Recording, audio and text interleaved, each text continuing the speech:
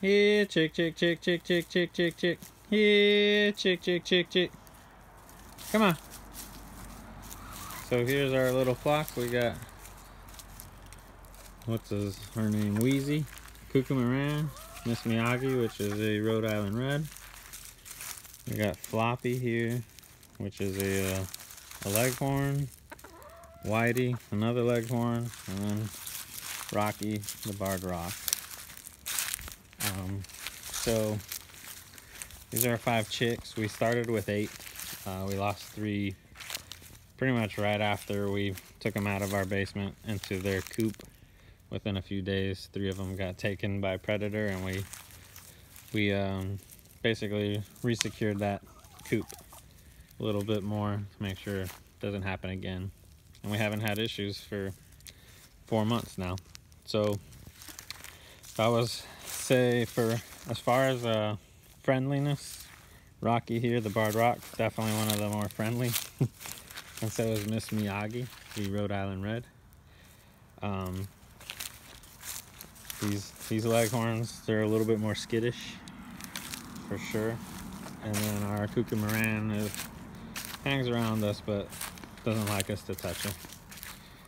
As far as production-wise, Cuckoo Maran's definitely been the least productive in our flock. The Leghorns have pretty much, for the last 4 months, laid almost every day except maybe 2. So most productive for sure. Leghorns. Second place would be our Rhode Island Red. Very dependable. The barred rock isn't as much, and it's a little bit smaller egg than these guys. And then, like I said, the Cuckoo Maran lays those dark chocolate eggs, but it only happens when we're real productive, maybe 4 times a week. But she hasn't given us any eggs in the last week. Not sure what's going on there. We are in the middle of season change. But yeah, we just let them out and scratch around. They are starting to tear up the yard, as you can see right there.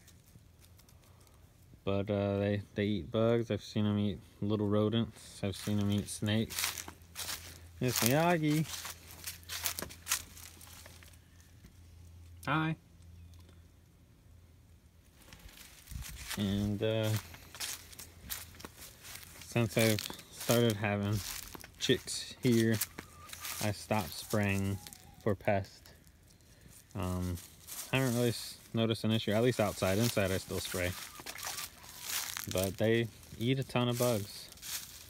And during the summer I was moving this tractor every day or 2.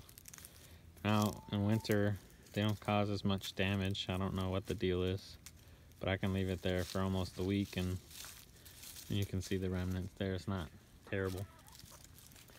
But yeah, this is our flock.